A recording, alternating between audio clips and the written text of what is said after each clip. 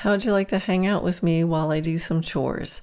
In this episode, you'll be with me as I spend some time grooming Ovation and finishing up feeding one evening. I'll muse about having an intention for mundane moments, noticing differently, health benefits of living on your horse, and mostly you'll just be hanging out with me as I hang out with my horses. Hopefully you'll find this at least a little bit relaxing. So here we go, episode 129, Grooming and Musing. Hi, I'm Karen Rohlf, and welcome to Horse Training in Harmony. This podcast is about you making progress with your horse in a way that you both can love. It's about learning how to move and be in harmony. Because yes, you really can develop a horse to be both athletic and happy. When we show up as our best selves for our horses will show up for us. So let's get started. Hey everyone. So I'm out here in the barn and I just fed in the evening and I was going to just groom Ovation because he's standing right here. Hi, honey. I'm going to kiss. Oh, thank you. And I just thought that might be kind of fun to have you join me as I have a little grooming session with this clown. And as you might expect, the grooming is not just about grooming. So let's let him in. He's in the front paddock of the barn, and I just opened the door. And Hot Shot is just outside the barn. I have a stall guard aisle up, or a barn aisle guard up. Would you like to come in too, buddy? We can do that. He's sort of leaning on it. And now, oh, hi. Hi, Ovation. Ovation has just walked over with a cone in his mouth. Would you like to play fetch? Okay, here. Now you're getting that toy. All right, thank you. That's very good. Yeah, that's very good. All right. So now I have some ropes and jugs and things hanging up near the wash stall, and that's what he likes to play with. Now he's picking up and dropping the little water tub. He is the class clown. So, this is one of those moments where it's like, okay, what's the goal here? Yeah, I thought I might give him a little groomies, but I'm not about to ride him. He's done. I'm just doing the evening feeding. So the purpose of this session is to just hang out with Ovation and apparently Hot Shot too, and just kind of spend some time with him and not be asking him to do stuff. Now he's picking up the water tub again. And a lot of times that's what grooming is really about, right? So it's easy to just get in a habit of like, all right, I'm going to groom my horse. So on goes the halter, onto the cross ties. Let's contain the chaos and, get this job done. So I talk a lot about knowing, why you do the exercise you do. And I think that's a good practice for anything. Like, what's the intention behind whatever you do? And so when I get on my horses, I get on them and we start to go for a little walk around. And I say actually out loud to myself, like, okay, my intention for this session is fill in the blank. And I try to keep it to like a word or two or a sentence. So my intention for this moment is to hang out with Ovation, use grooming as the excuse to kind of observe his whole body, and hopefully find some things that he enjoys. Right, so I'm not doing the grooming to him. I'm hoping I can find some itchy spots, and when you're going through your day, and that's him picking up the almost empty water tub. I think, are you trying to tell me something, bud? Would you like that filled up again? Oh, there's just a tiny little bit of water in there. All right, I'll do it. So apparently Ovation wants me to fill up the water tub, which is fine.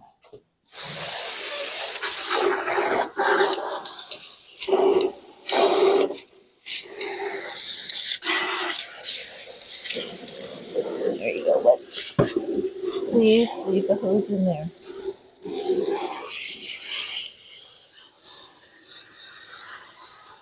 No. Leave that, please leave that in there. Oh, geez. All right, now he's got the hose in his mouth. This will quiet down in a second when it starts to fill up. He likes to help. Hi, buddy. If you just wait a minute. It'll be full of water.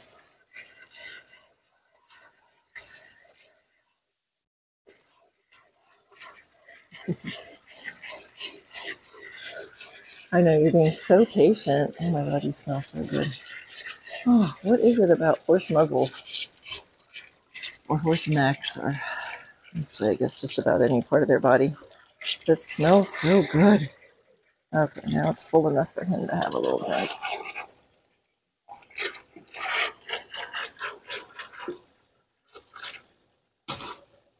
Good job, bud. He's not very delicate about many things. He sort of bombs through life, but he's very delicate about drinking. He's very careful as he puts his muzzle into the water, and he takes little sips, and then he picks his head up and hangs out for a second and before going in for another round. Hi. We checking the surroundings. All right, there. You're welcome. All right. Now where was I? I was currying.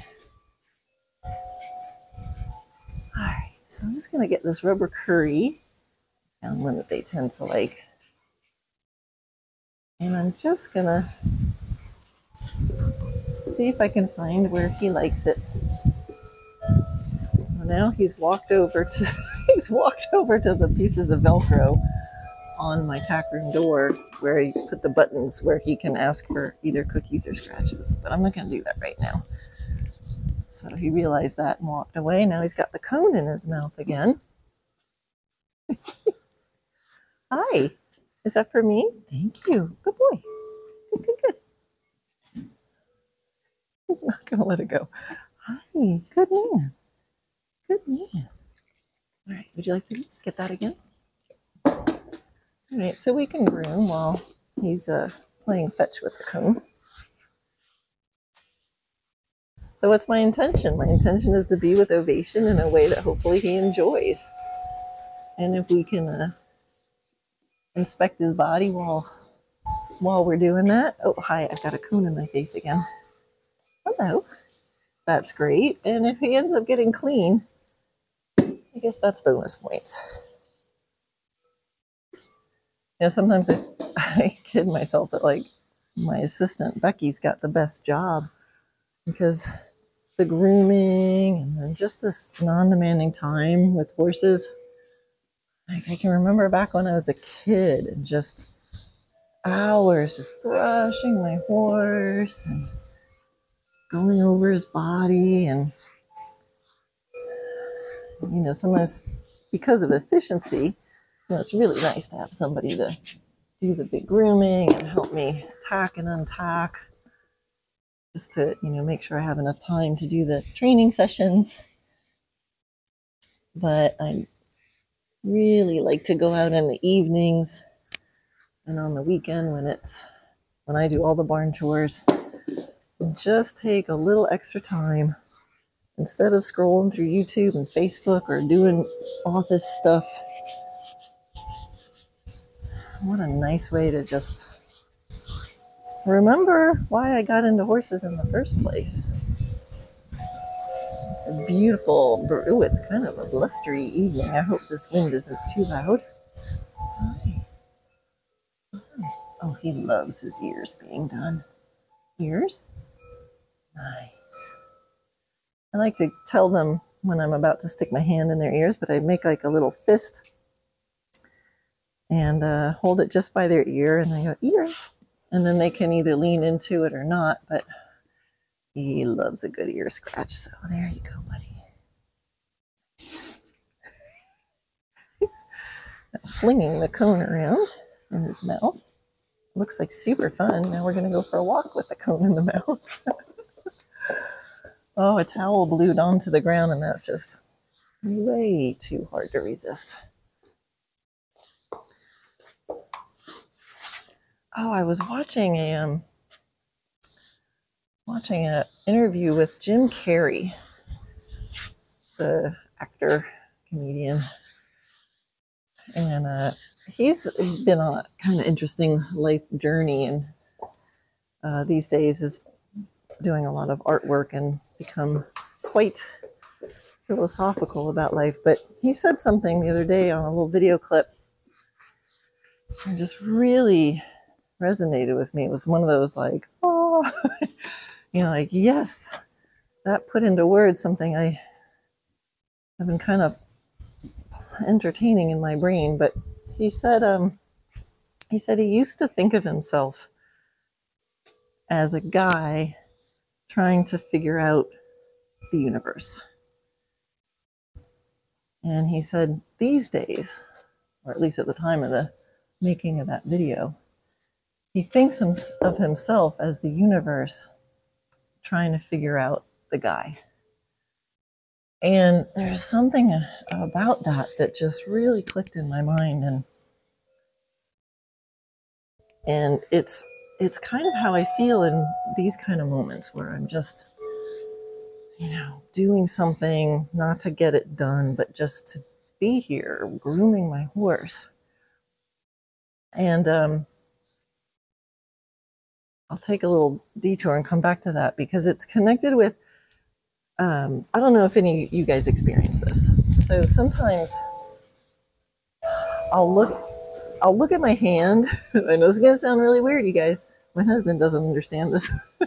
But I'll look at my hand or my leg or some part of me. And then all of a sudden it feels like I'm looking at someone else's hand or someone else's leg. Does anybody else connect with this? It's very subtle, but it's like, oh, am I going to get a kiss, Ovation? Thank you. I said, it's like, look at, there's a hand there. And it doesn't feel like, oh yeah, that's me. It feels like, oh, look at that. That's a hand. Check that out. When's the last time I really just looked at my hand as if it wasn't something I knew everything about, to know something as well as the back of your hand. Well, the reality is I don't often stare at the back of my hand. So in those moments where I get that shift, I'm like, oh, look, there's a hand. And then I find myself looking at it differently. And that's what that statement by Jim Carrey really connected with me. It's like all of a sudden I'm looking at life I'm something else. I'm not me. I'm not Karen, who was born in Kansas and grew up on Long Island and lives in Florida right here, right now. I'm something else that's going, oh, look at this cool moment that's happening. Right? Look at, oh my gosh, I'm I got a horse in front of me. So, and it's a little bit like, you guys ever watch the GoPro footage? So you'll come across, GoPro of someone doing a cross-country course on a horse or skiing or mountain biking or, something that maybe you don't do, or maybe it's something that you do. There's GoPro footage of people riding dressage or, other things. And even if you do it or don't do it, it's interesting, right? It's interesting because it's you get to ride along and see this moment from somebody else's perspective. So you either get to do something that you never get to do, or you get to do something and still it's wow, what's going to happen? What's it like to be that person doing that thing, right? You get to go along for the ride. And so that's the feeling that I connected with Jim Carrey's statement is I am the universe trying to figure out the guy, right? So if you think about it, and yeah, this is the things I think about. Welcome to my brain. Every moment is kind of like a GoPro moment, right? You've never been in this moment before.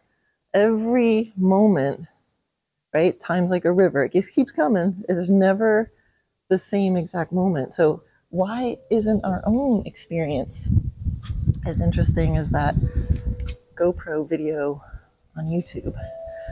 And so if you can on purpose, well, you can do whatever you want, but what I try to do is on purpose. Can I shift into that perspective where I'm not like, yeah, whatever, I'm grooming a horse, done it a million times. And can I shift into this feeling of, look at this. There's some body, some human body that's here with a horse, and they're doing this thing. And I wonder what's going to happen next. Or I wonder what it's like. Or look at that. That feeling that you get when you're watching a ski. Hi, sweetie. Oh my God, you smell so good. When you're watching a skier go down a hill. Oh, he loves his eyes being brushed with a soft brush really slowly over the top of his eyes. He loves that. I love finding the delicate moments of Ovation, or the delicate things about Ovation, because he really is a class clown. He's a very physical horse. Oh, he's doing stuff with his mouth or bombing through something. But he has these little delicate things like the ears and the way he drinks and the very soft, slow brushes over his eyes, like going from his forehead, like the midline between his ears, or between his eyes, and then going out and down over his eyes. Oh my God, he loves that. It's like the one moment that Ovation goes quiet.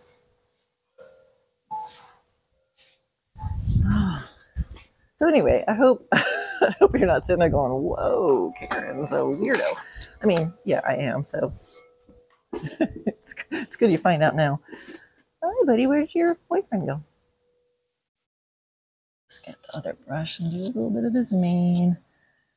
He's got a crazy thick mane, and it really likes to stand straight up. So if it's anything shorter than like 10 inches long, it like sticks straight up. And I have to say, I really like it that way. It suits his personality. So I like to keep his mane short enough that it goes straight up.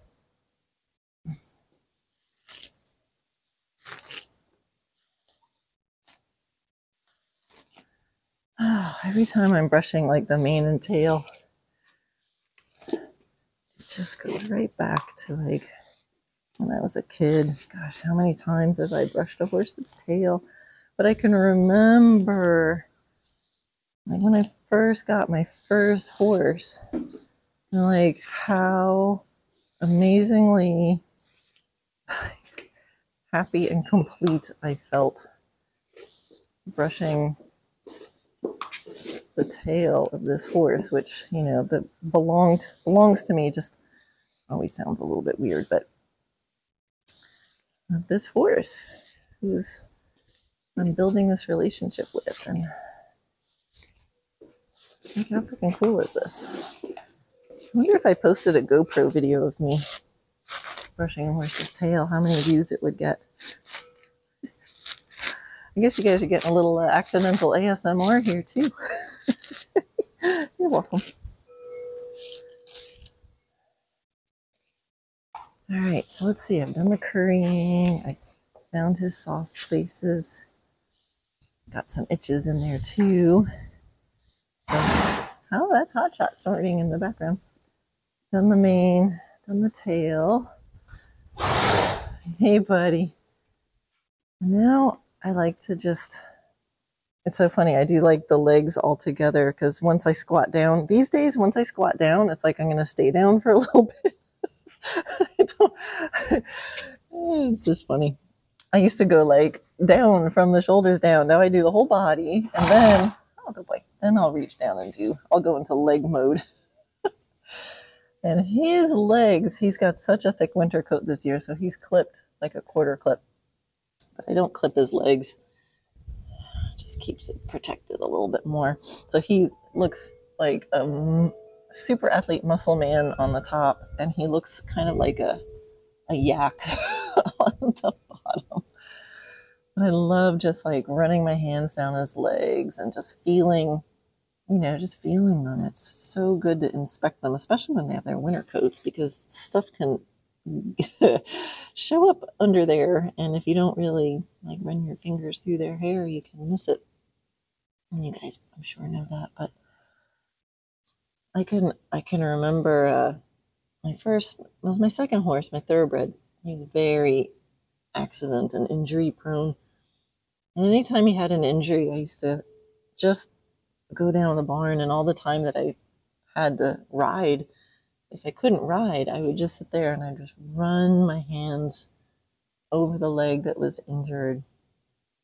And I guess, it's probably Reiki, some very accidental version of Reiki, or just that touch is so, so powerful. And I remember I actually was licensed for massage therapy at one part of my life back in New York. And I remember reading about this study, and I hope I remember it right. Some of you might know it or remember it and be like, Karen, that was wrong. But anyway, I'll give you the gist of it. It was a lab that was measuring heart disease. And so they were using rats, and they were feeding the rats these really unhealthy diets, and then would measure the impact on their circulatory system and stuff like that. And there were a certain number of, actually it was rabbits. It was a rabbit. So there were a certain number of rabbits in the study. And the results, for the most part, now I'm going to walk like a crab over to the hind leg. The results were sort of as expected. Oh, he's gotten really quiet right now. He's kind of in this little meditation. So yay, Ovation. It's easier to do legs when he's not running around getting into stuff. Anyway, the results from this lab, were always as expected. The rabbits that were fed the worst diet had more signs of arteriosclerosis and heart disease or whatever the heck they were measuring. But there are these outliers, the rabbits who should have had all these, ill effects to their health, but they didn't. So they would do the experiment again. They're thinking, okay, something must have gone wrong, or they got the wrong diet or whatever. So they got new rabbits in, and they did the experiment again. And same thing. The results would be kind of as expected, but there would be these outliers. And what was interesting to them was it was the same number of outlier rabbits, even though it was a whole new population of rabbits. So what they figured out eventually, there's a different bump I hadn't noticed before. What they realized was that the particular rabbits that were fed the bad diet but did not have the bad effects, didn't fit, the normal expectation of the data,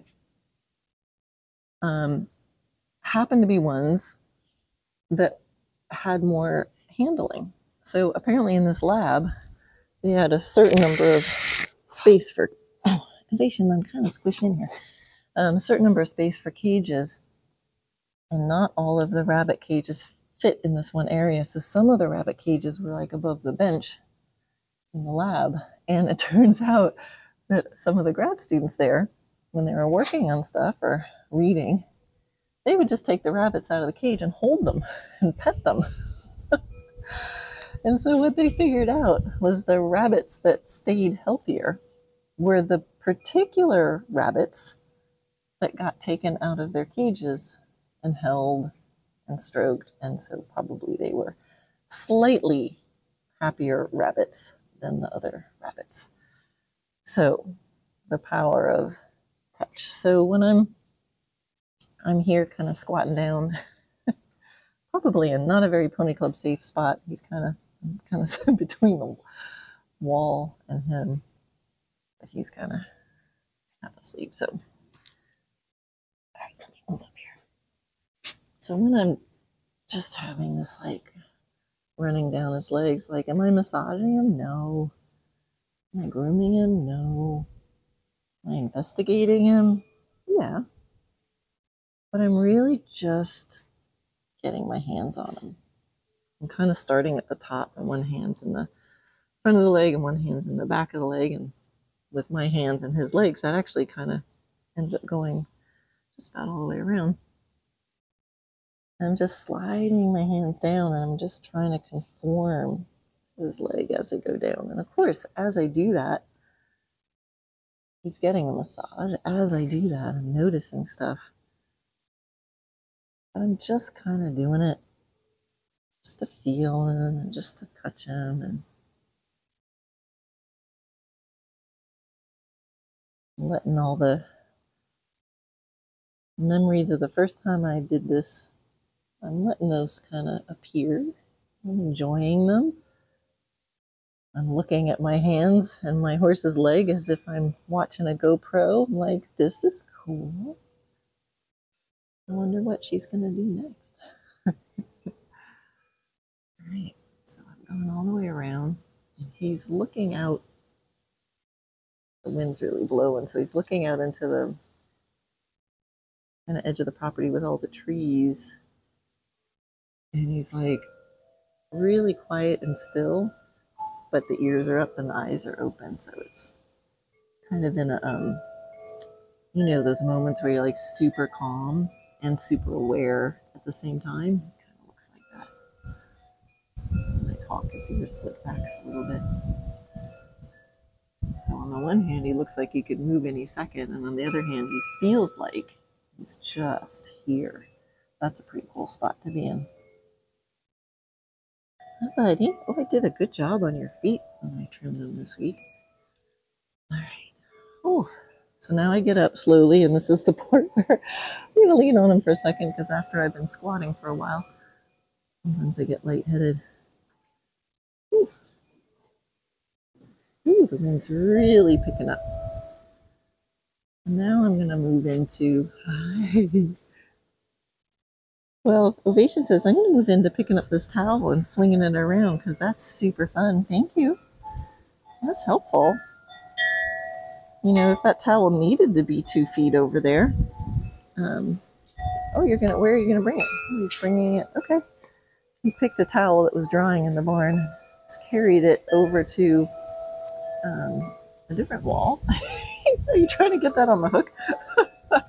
Well, I'll put it on the hook for you. You weren't super accurate with that, but all right. I might just kind of play a little, see if I can find some scratchy spots. What do you think, bud? Oh, let's gonna go see Hot Shot. So he's wandering over now. We're gonna go see Hot Shot. Hi, bud. So he's going. He's you too. So he's come over to Hot Shot, who is his absolutely best friend. Walked up and then just started biting him, like grabbing his, like pinching his skin on his like neck and shoulder. And Hot Shot then obliged by doing the same to him. So I guess that's their little secret handshake or something. But I mean, these horses just love each other so much. They like eat off the same blade of grass when they're grazing. And it's just so interesting to see what's okay in their friendship. And I guess coming up and pinching each other's skin is okay. All right, now Ovation's playing. He's playing with the doorknob to the tack room.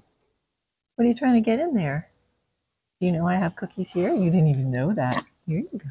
You can have one. Because you weren't asking, that's why. Yeah, surprise. Non-contingent gift. Just for being you.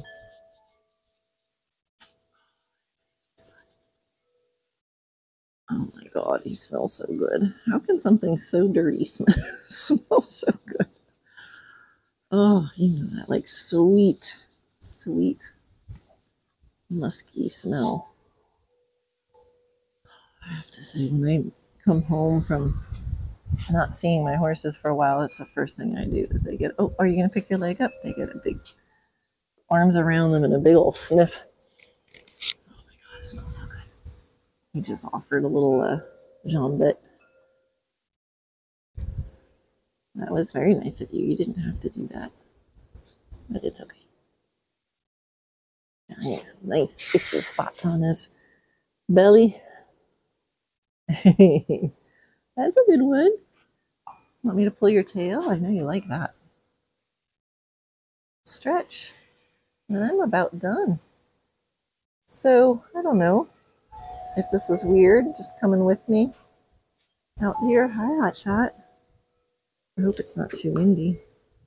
Hey, oh, Hotshot is now put his head on my shoulder. You hear the wind chimes. It's really starting to blister out there. So Hotshot has got his head on my shoulder where I can smell him really easily. Thank you, sweetie. And now he's leaning on my shoulder. And Ovation is now biting the doorknob of the tack room. Luckily, it's a knob. If the tack room door had one of those like lever handles, he'd be in it. Hi, Sydney. Sydney's in the golf cart already, of course. Sergeant Sydney reporting for duty. And actually, I will hi, bud. Let Ovation out. Hi. I know, I left you in there. Hi, honey. Give me a second. Snap is sticky. All right, hang on. That snap is too sticky. Here you go, bud. I'll load up with hay, and then we'll get you back up to your pasture. Look at me. All right, so I'm just unloading the hay steamer. Put that in the golf cart, and then that's for the girls. I guess you guys are going to snack on the girls' hay for. So here's evidence, I think, of horses using logic. There's hay on the ground that's loose hay. And in the golf cart, I'm putting hay that's in slow feeder hay nets, so it's much harder to eat out of than if they just ate the hay off the ground. But they know, I think, they know that the golf cart is going to be going away. So they get the most hay by eating what's on the golf cart first, and then eating what's left on the ground. And I think that's pretty darn smart. And I think that shows that they can think ahead. Or at least that they've noticed the pattern and weighed the value. Hi. Okay, there you go. All right, guys, come on. Here we go. So I just take off. Come on, bud. You guys. Oh. Come on. Ovation. Come on, buddies. There you go. So they're turned out in the main area right now. And I'm trying to get them back in their pasture for the night. The main area is bigger and a lot more interesting than their pasture. I mean, it's a 10-acre pasture, so it's still pretty good. But I'm super happy they've decided to stroll this direction. It's kind of in my, how much can I do without having to put a halter on them? And so I might have to wait a second for them to catch up, but they're heading here. If they're going to do it anyway, then I don't have to put a halter on them, and they feel like they had a little participation in the moment. No. Oh, come on. He's aiming for the golf cart. I got to be like air traffic controller here. Buddy, I see you. I know you're so smart. I just told everybody how smart it is to eat off the golf cart first. And now it's time to go in your pasture. Come on. You see the big piles out there? I'm telling you, it's awesome. Good job. With these two, if you get one, you get both. Good job, Hotshot. He's like, but the golf cart. But your friend's in there. Go on. You're awesome. Okay, guys. Bye-bye. Oh. Everybody tucked away.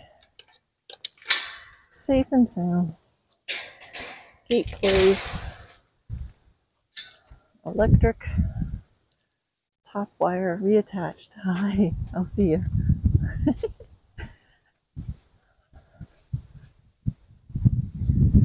All right. Now, what I have to do is put this hay on the girls' track. You don't have to jump. Oh, I'll grab this clump of Spanish moss because the girls really love the Spanish moss. That will be a nice treat for them. And yeah, Spanish moss, I Googled whether Spanish moss is healthy or not healthy for horses, or if it was high in sugar. And it turns out Spanish moss actually has an ingredient in there that it's like a natural thing to help regulate sugar. Like if you wanted to like go natural to deal with your diabetes or whatever, that there's an ingredient in Spanish moss that apparently can be helpful for that. So my girls are on the dirt track, and so I like to let them eat the Spanish moss. I think that's a nice treat, and I don't have to feel too guilty about it because apparently it's okay with them. All right, so I've just crossed in front of my house.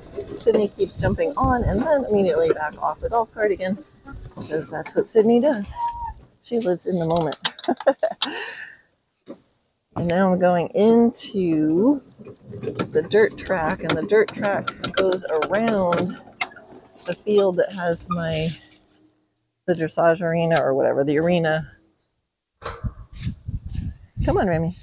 The arena that has the mirrors. Come on, Remy. I don't know why I hold the gate for Remy. He can walk right underneath it, but somehow I end up holding the gate for him. Is by hanging the hay nets in different places and different arrangements, it actually changes the social dynamic too, right? So there's a little bit of competition for the hay nets. Now they have enough, right? So they have enough to last them all night and hopefully then some. But just by, like, I could put, there's 3 horses out here, so I could put all 3 hay nets fairly close to each other, and then they go to an area and they each have a hay net, right? So there's nothing to fight over or compete over. But sometimes I'll just put one hay net in an area and then I'll spread them out. So they actually have to go off by themselves, or maybe if they want to go off by themselves. I can imagine that if I always hung the hay nets in the exact same configuration, they just start to, like little zombies, just like, okay, this is the hay net I go to because I negotiated it a year ago and that's just what we do, and maybe every now and then they test it, but this way it just gives them a little bit of something, a little something to do. And that is that. We're done. Thanks, guys. Thanks for keeping me company. I feel like Mr. Rogers or something. Thanks for keeping me company. Thanks for being my neighbor. All right. Bye.